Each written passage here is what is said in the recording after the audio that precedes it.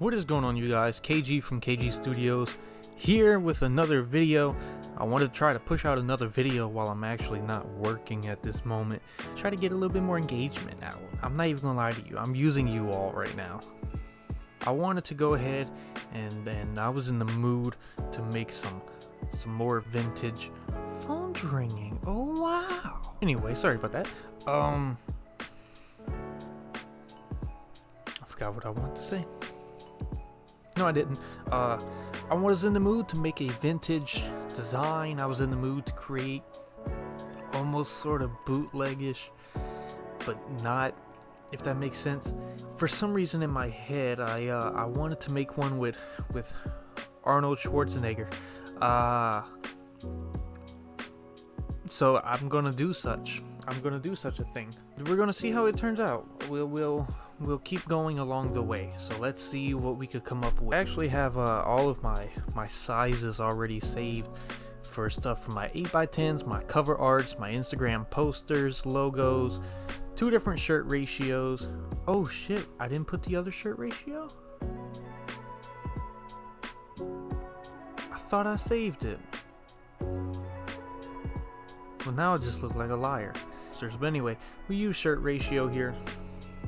I got this shirt size from Duran, from how most of his products end up going, and so I already have some pictures of Arnold up with my savings. It's larger than 4 VPN. No, if you go underneath quick settings and go to advanced search, you can mess with all of this, find images with these words, but I look for I searched for 4 VPN. God, why do I keep saying VPN? We got some nice pictures of Arnold here. I'll probably end up using majority of these because the idea I have in my head is him doing the main pose here, and then 3 to 4 of him doing some sort of pose at the bottom, just making it look cool. We're just gonna go with the flow here. It's already at a pretty decent size here, though I only plan on using about half of him here. Like subject,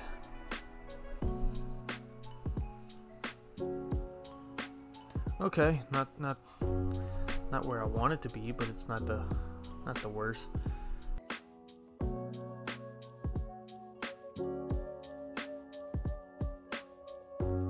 Right, so just checking to make sure that mostly everything is good. A little bit of an older picture anyway, but man, look at that physique of a man.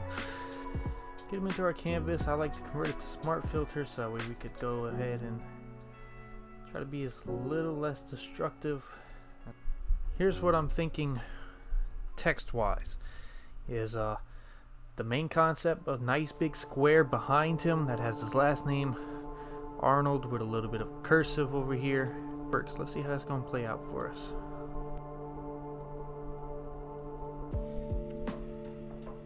I'm just copying and pasting his last name. I want to make sure I spell it right.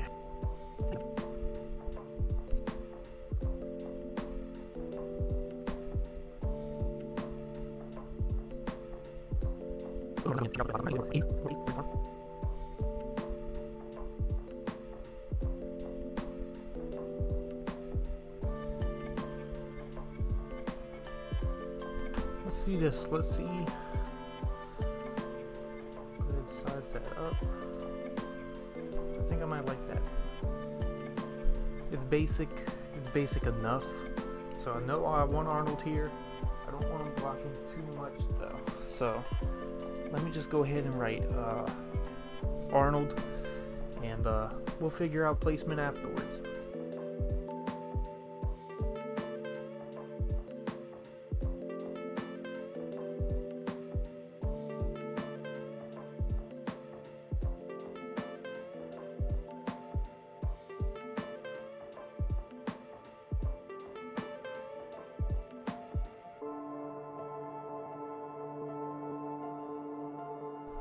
I think this is pretty old school enough. I'm gonna rasterize. Go underneath transform, make sure it's in the middle. I'm gonna scale that down a little bit.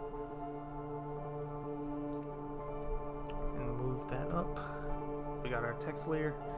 We have Arnold that we're going to move upwards again and leave that behind. So I'll just put outline.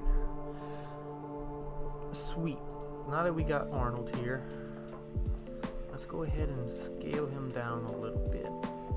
And I like the idea of putting him over the text a little bit.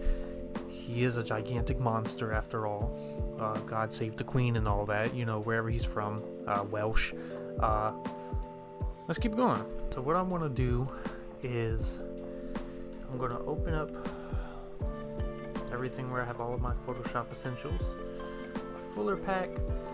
I'm going to tell you all about this. Fuller has never talked about this, at least for the longest that I've followed him, which has been for 3 years at this point.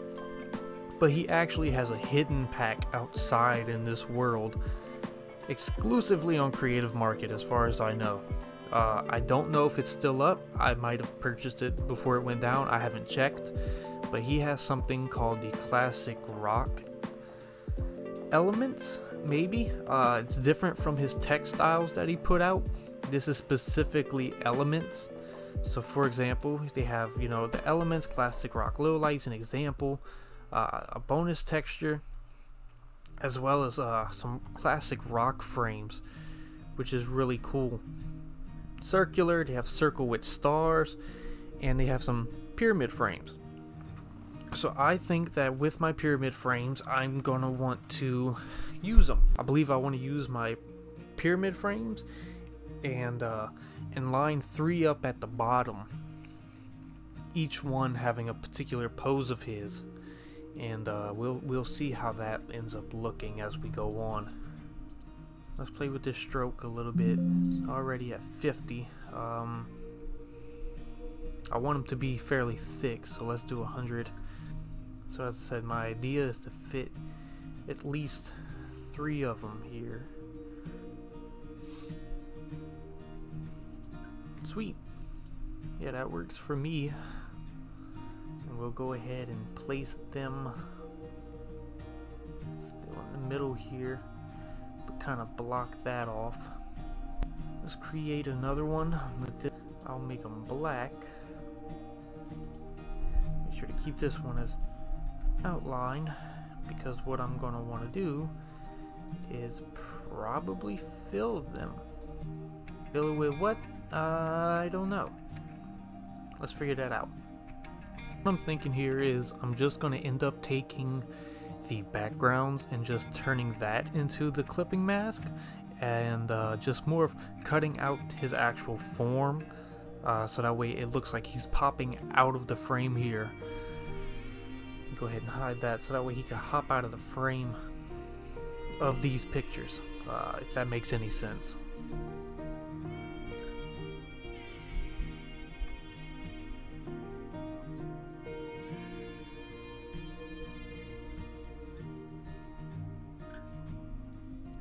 So more or less like this with all of the pictures here.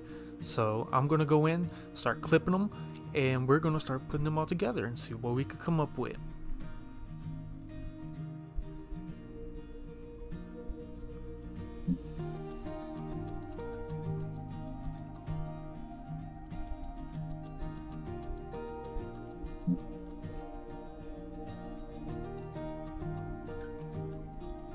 How we feel about that? I think that looks pretty cool actually. I like that a lot. We got a lot of blank space still here. As I said, at the bottom, I'm iffy on it. Don't know 100% for sure, but I'll probably put, you know, all of his Mr. Olympia, not all of his wins, but you know, the 87-time Mr. Olympia.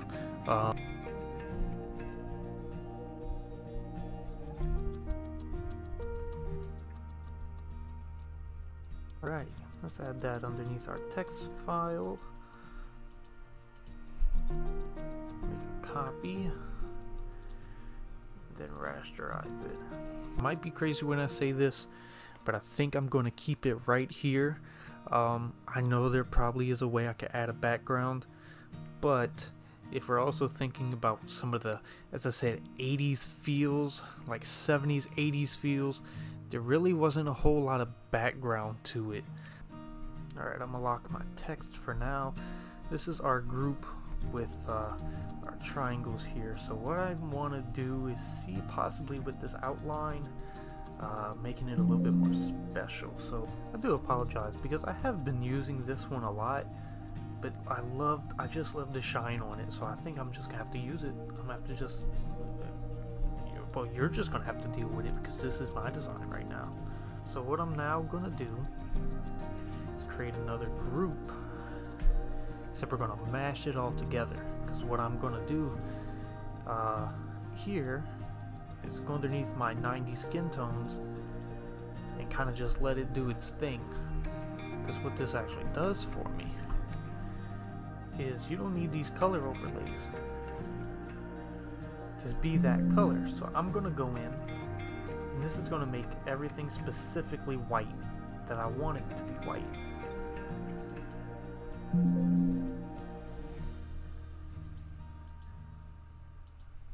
We're gonna find his shade.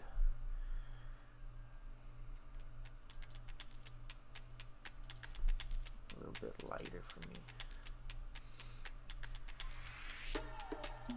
Like that. Yeah, that's underneath this color overlay.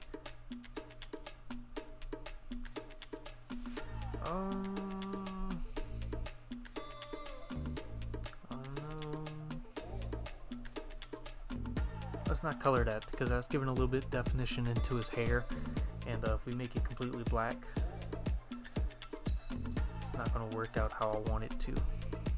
Let's do the same thing with this Arnold now.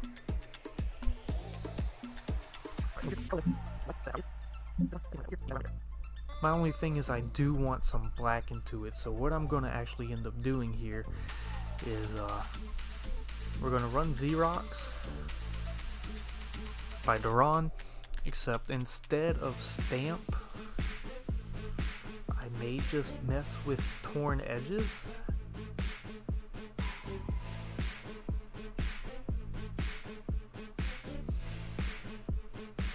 You know what, that actually is going to work just fine for me.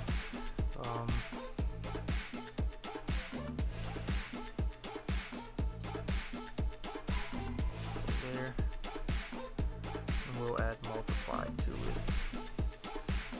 I'll go ahead and do the same for this group. Boop.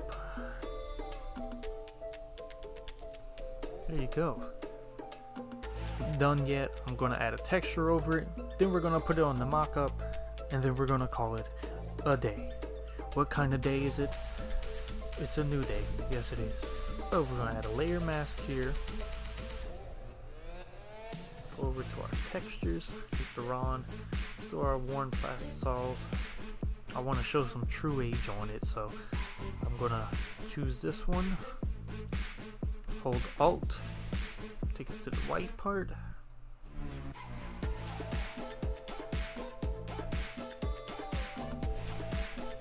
There we go. I like that.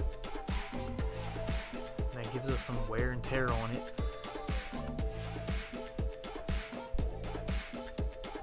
And here we are, ladies and gentlemen, our finished product, the Arnold Schwarzenegger Mr. Olympia shirt. This was pretty fun.